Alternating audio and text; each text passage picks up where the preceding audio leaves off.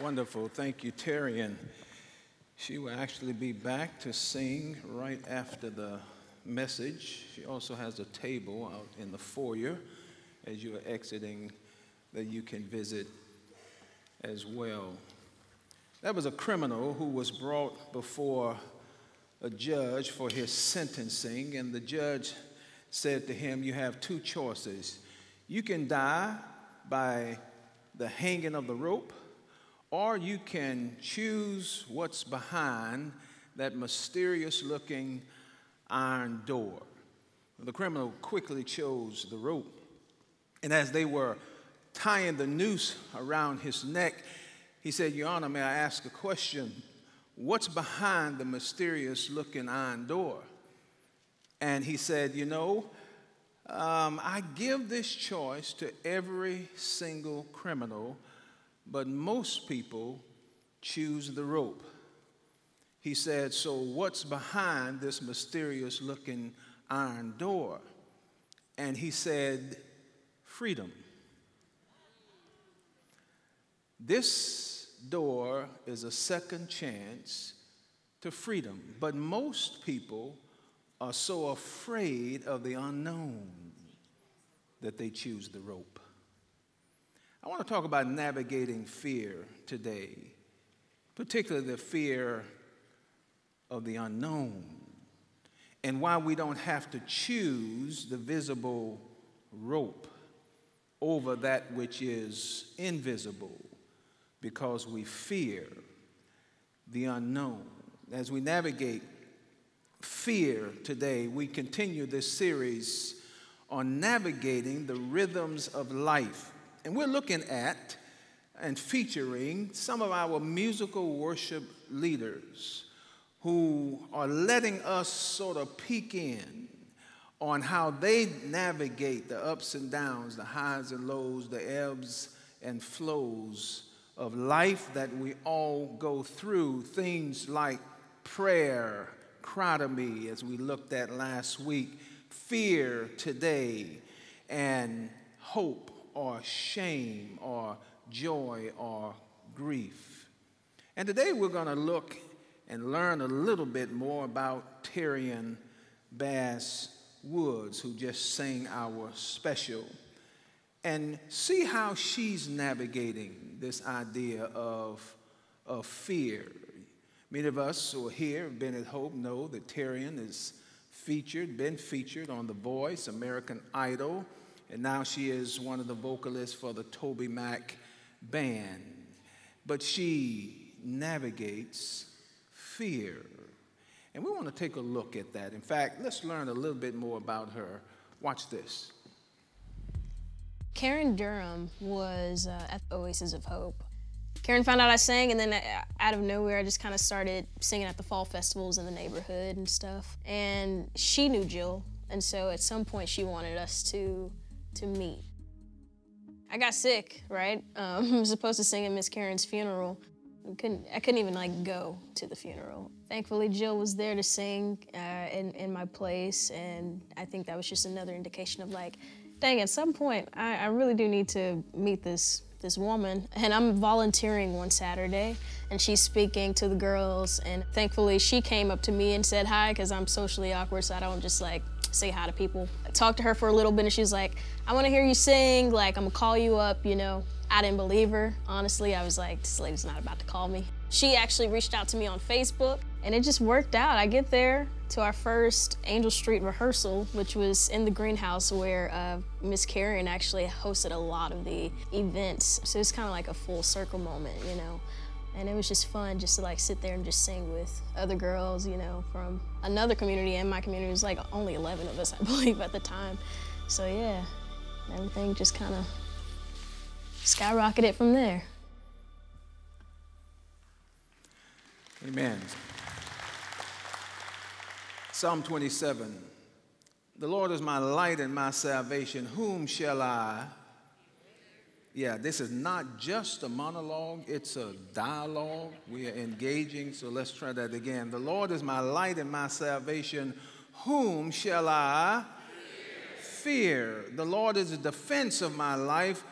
Whom shall I dread. When evildoers came upon me to devour my flesh, my adversaries and my enemies, they stumbled and fell. Though a host encamp against me, my heart will not.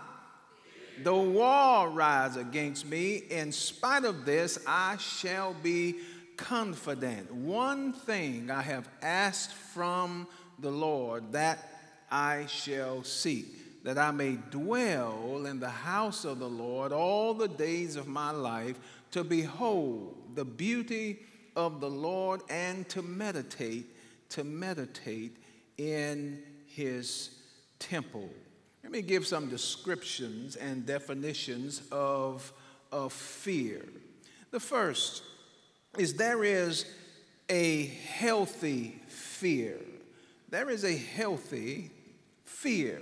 This healthy fear or dread or fright is designed to protect us from harm. In fact, the Bible speaks as much about healthy fear because we should fear God, because it helps us, protects us from harm. Proverbs 14 said it this way: the fear of Adonai, that's the Hebrew word for Lord, the fear of Adonai, or the Lord, it's a fountain of life. Why? Because it enables me to avoid deadly traps. It's much like a parent saying to a child, don't put your hand on this hot stove because it will burn. If the child fears or respects or reveres the parent, they will not put their hand on the hot stove. How many of you did that? I did too, but I didn't do it a second time because it really made me fear, revere, and respect the words of my parents. So when they said to me, don't run out in those streets, it protected me from harm. So the Bible speaks about healthy fear. That's not the focus of today. It also speaks about unhealthy fear or fright or dread, because this kind of fear prevents progress. So there is a healthy fear and there is an unhealthy fright or dread. In fact, the Hebrew word really focuses on feelings or emotions. It means to shake, or it means to shake from the gut. It is a deep internal feeling, to shake or to shake from the guts. In English, we would say, quake in my boots. It's the same idea. The Greek has a more intellectual, cerebral meaning. It's where we get our word phobos from, where we get the English word phobia. And it means to flee or to freeze in the wake of what I perceive to be danger. So this idea of fear has a continuum. On one end of the spectrum, you have everyday normal fear or anxiety or nervousness that causes us to continue to move. But on the other hand, you have extreme fear, unhealthy fear that is abnormal, it is unusual, and often uncontrollable. So on this end of the spectrum, it prevents us from making progress. It makes us run or flee or freeze. So the question today is, what am I running from? What have I frozen at that prevents me from making progress? So there is a fear that will stop me in my tracks, and I just don't move at all. And then there is the fear that slows me down, but I keep on acting anyway. It's that fear that stops that I really want to focus on today, that causes me to flee, that causes me to freeze, that shakes me and prevents progress, paralyzes me from moving forward and glorifying God and reaching my highest potential. So 4 things, and then Tyrion will come and close us in song. The psalmist says first, whom or who do you fear? Who do you fear? The Lord is my light and my salvation. Who shall I fear? The Lord is the defense of my life. Who else shall I dread? And he knows this because he's being honest with himself, and if I'm honest with myself as well, sometimes I dread the opinions of people more than the opinion of God.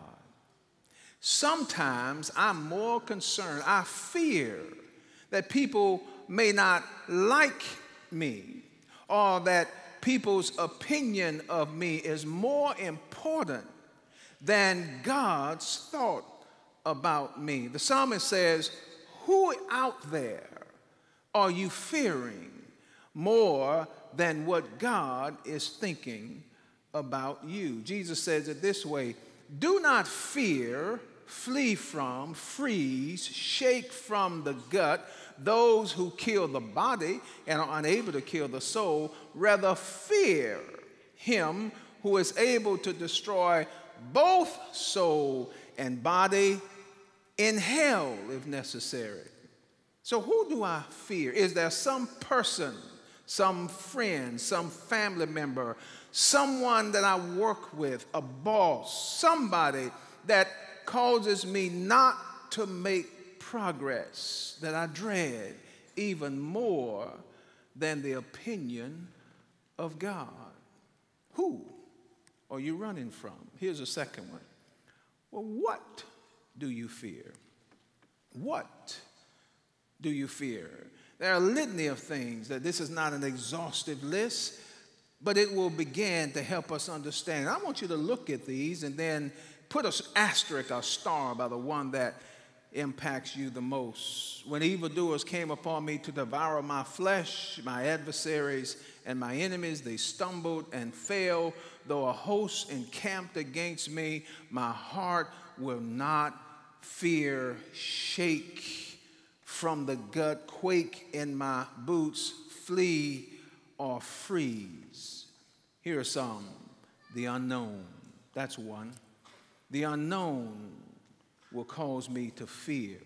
Unknown of the future, uncertainties of a present future. What I can't see can actually cripple me and prevent me from moving forward. Here's another one, change. Change of a job, of a city, or church, or change of any major kind. I fear sometimes changing. If the Lord lets me live, September the 1st will be 9 years since I moved to Memphis. I didn't want to leave a little town in Texas called Houston. It was my home. But I did. I feared change. Now, praise God, I listened to him for once, maybe twice, and I hope I die in Memphis. I don't want to go nowhere else. But I almost missed it because I feared change, which prevents progress. Here's another one. Loss. Sometimes I fear loss. When I make certain decisions or take certain stances, I can lose position. I can lose prestige. I may lose power. Some of us fear that when we take certain stands, being a Jesus follower in this culture, we're going to lose something. So loss is an issue.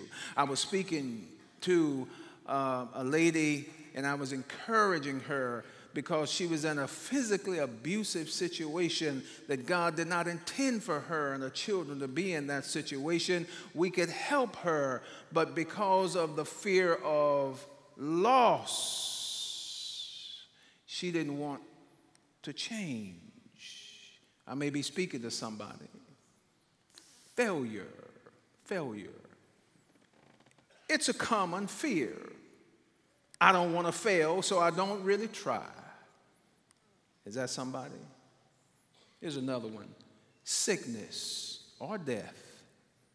When you get a diagnosis that will change the way you live forever, it changes the status quo. I have two choices. I'm either going to freeze, flee, that is, deny it, or I'm going to fight it.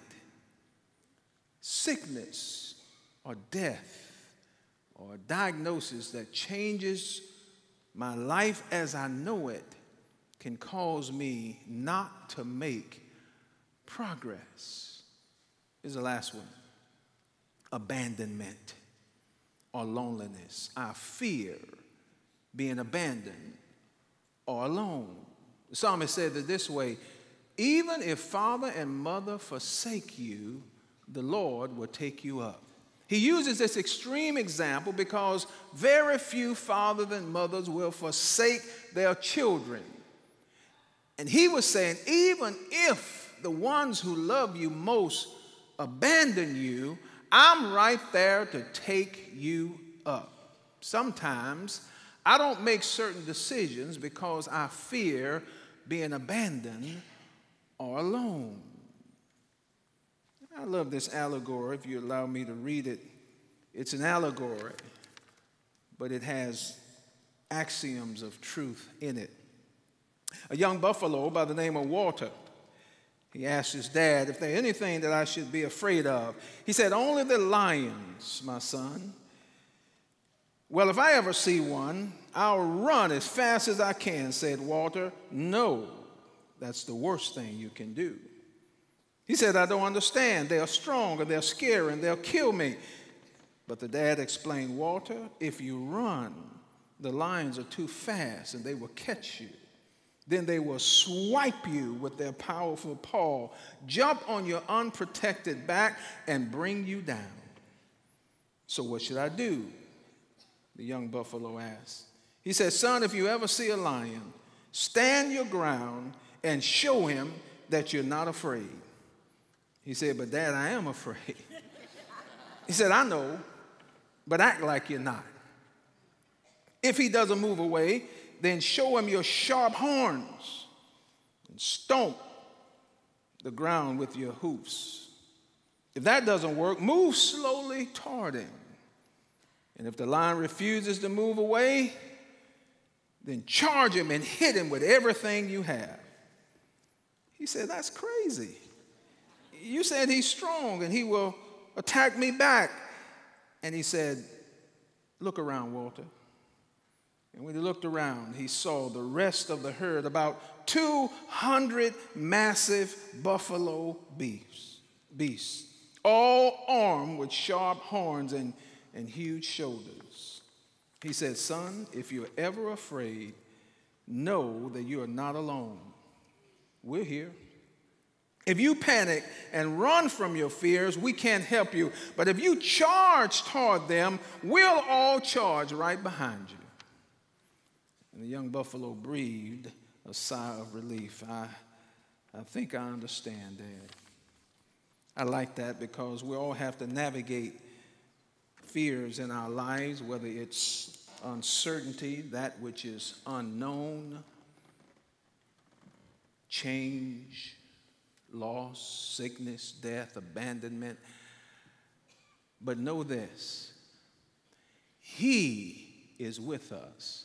We're not alone. And we are with you. You're not alone. I like that. So I'm going to pause right now and just say, look around. Now, I'm saying, I'm not going to go on if you don't look around, side to side, and look in the back. He is with you, and we are with you. If you charge, we'll be right behind you. Amen. Let's hear a little bit more about Terrian's story. Watch this. I sang I Need Theo growing up a lot in church. I need thee, oh, I need thee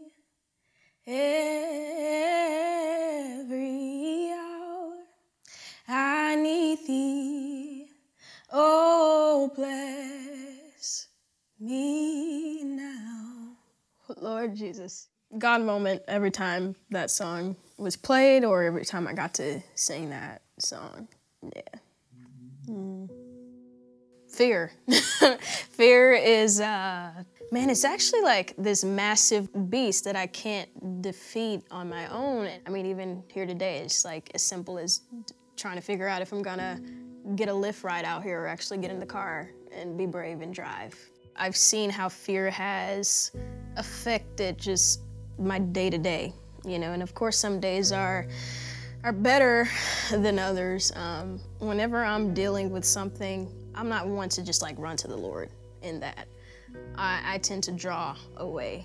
I don't want to deal with it right now. I've also learned like when you're afraid of something, that means you actually got to do it. So I did The Voice, right? I was flown out to LA, but then got cut off right before they filmed the blind auditions.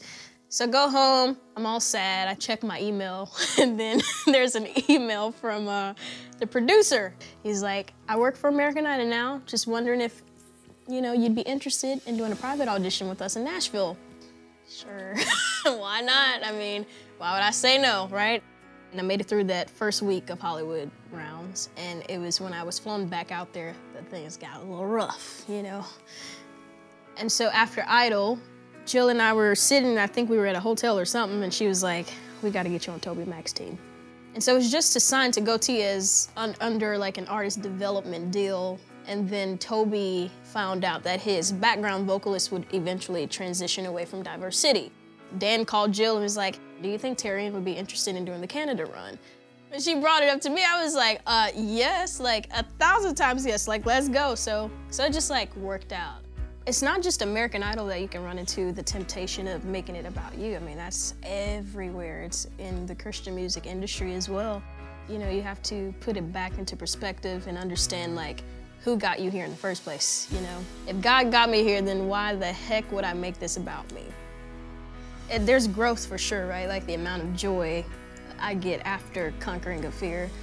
And so every little experience of choosing to conquer fear, I take that little lesson and add it to the next, you know, next thing. And you also allow the Lord to like pour out his peace on you, you know?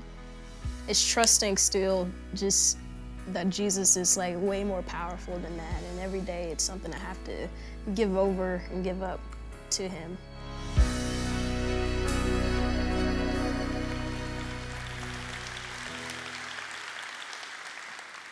So why do you fear? Why do I fear? The psalmist says it really comes down to what I meditate on the most and where I meditate at. It really comes down to this. One thing have I asked of the Lord, and that will I seek, that I may dwell in the house of the Lord all the days of my life, to behold the beauty of the Lord and to meditate in his temple. The psalmist says this, when I meditate and dwell on him, then it eases my fears, my fright, my desire to flee or to shake. But when I meditate on the fear, the unknown, my inadequacies, then it freezes me and prevents me from making progress and moving to my highest potential.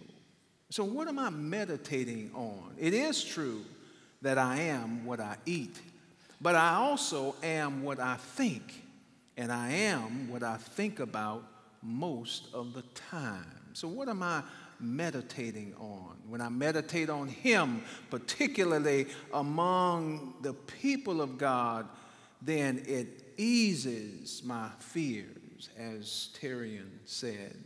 And here's the last one. Why not fear? Why not fear? It's human to do so, but why don't I have to shake from the guts or quake in my boots or flee or run from something? Why? Because the Lord is with me. That's what the psalmist said. The Lord is my light and my salvation.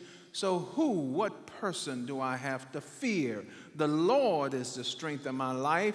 So whom shall I be afraid? Why not be afraid? Because he that is for me is more than anything that can be against me. Why do I not have to fear? Jesus reminded us with his disciples in Matthew 10.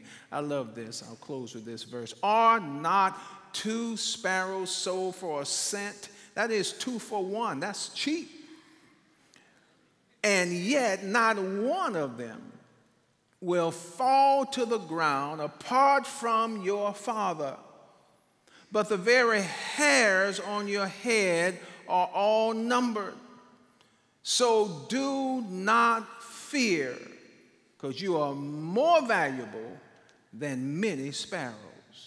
So if God is watching a commodity like a sparrow, surely he is watching the crowning glory of his creation, which are human beings. In fact, he says, Rufus, I'm counting the very hairs that are on your head. Now, he don't have to count as much today for me, but he is counting the very hairs on my head. Scientists tell us that the average African American has about 70 to 80 aggregates of hair. The average Caucasian about 90 to 100,000 aggregates of hair. The average Asian about 100 to 120,000 aggregates of hair. And yet they fall in and fall out every day. And God keeps a running count of the hairs on my head. That's why I don't have to fear. He knows. I just have to acknowledge that I need him. I'll close with this. Ann Sherwood Hawkes is the author of the prolific Christian hymn, I Need Thee Every Hour, that many of us are familiar with. She lived in the 19th century. One biographer writes that, like many females, Ann was an ordinary woman, wife, and a mother practicing the presence of an extraordinary God. She was born in Hoosick, New York on 28 May. But from a young age, she was gifted in writing poetries. Anne writes this. She says, one day, as a young wife and mother of 37 years of age, I was busy just doing my regular chores, and suddenly I became so filled with a sense of his nearness that I wondered, how can anyone live without him, whether in joy or in pain? And these words ushered into my mind, I need thee every hour. So she gave the lyrics to her pastor, Robert Laurie, who was a known hymn writer, and he wrote the music for I Need Thee. In 1857, at the age of 24, she married Charles H. Hawkes. They lived in Brooklyn, New York, and they had 3 children. And they did indeed worship at the Hanson Place Baptist Church, where Pastor Lowry shepherded. And he encouraged her to write more hymns and promised that I'll write the music if you write the song. But in 1888, her husband Charles died, and she moved to Bennington, Vermont to live with her daughter and son-in-law. And then she wrote this.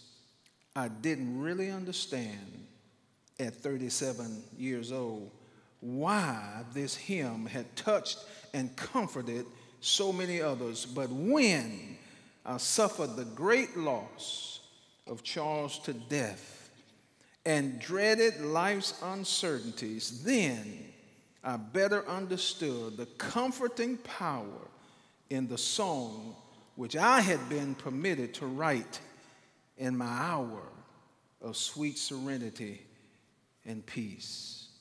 Anne lived 30 more years after widowhood, and over her lifetime wrote over 400 hymns, dying at the age of 82. So whether you need God the Father for ordinary chores that you have to do, we all have to do from day to day, whether you need him to parent your children well, whether you may need him to parent your parents well, as many of us are having to do, whether you need him to help you reach peak performance in whatever profession he has given you, whether you need him to help guide you through some current calamity, He is with you, and we are with you. I simply have to acknowledge that I need you. Let's pray together. Oh, gracious God, our Father, we do thank you that we can navigate the fears of life. There is nothing that does have to cause us to so shake from our gut or quake in our boots to prevent progress. Nothing, if we meditate on you, that will cause us to flee or to freeze and not reach our highest potential. So help us in this temple and out of it to indeed dwell, meditate, think about you. Because I am what I think, and I am what I think about most of the time. Thank you that you count the very hairs on our heads, which means that you're concerned with the larger issues of the crowning glory of your creation. Save somebody today from debilitating, paralyzing fear in some area, and let them cry out today, I need thee. In the name of the King of Kings and Lord of Lords, we pray. Amen. I need thee, oh, I need thee.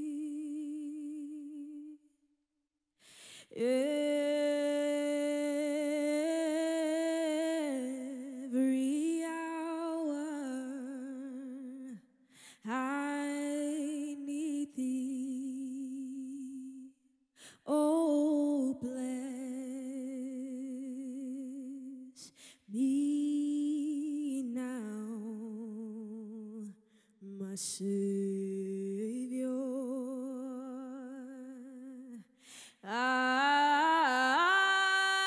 come to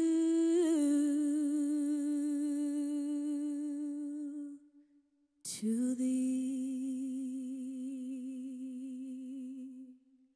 My soul says yes,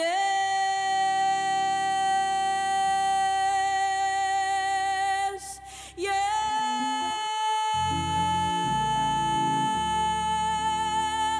yes, yes, yes, yes. My soul says yes, yes, yes,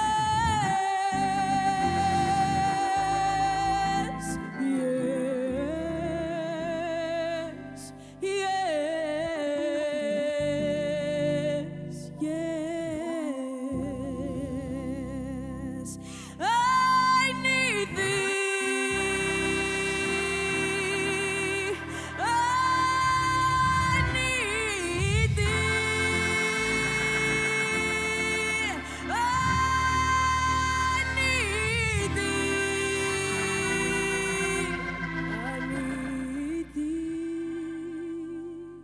I need thee. I need thee. Every hour of the day. I need thee. Every hour of the day. I need thee. Oh, bless me now, my Savior.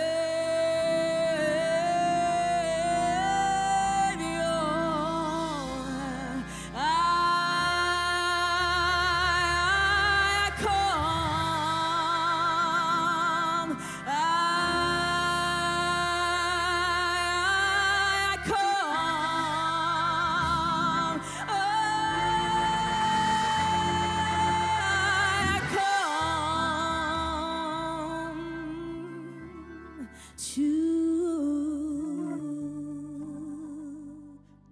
to thee.